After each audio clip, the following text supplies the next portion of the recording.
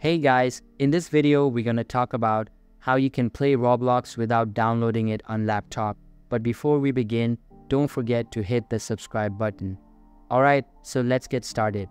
First of all, open any type of preferred browser on your PC or laptop and search for Geometry Spot.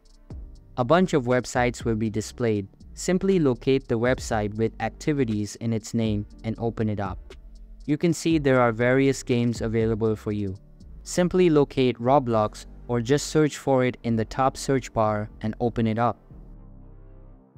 Click on the Play Now button, then there will be a number of servers present here. Simply select any one of them and a new page will appear. Now, this is kind of hit and trial method. It means that you just need to try out servers until one of them works. Usually the third one works fine, but if it isn't, you can try others and one of them will work. Once I click on it, you can see that I am redirected to this website. The game is now attempting to launch online, so just wait for it to launch and you are done. That's how you can play Roblox without downloading it on laptop. So that's all for today's video. Hope you liked the video. Thanks.